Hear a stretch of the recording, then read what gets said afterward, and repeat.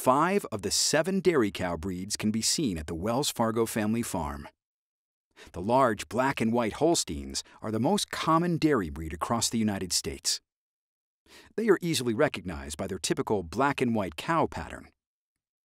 Red and white Holsteins are a variation on the black and white Holstein.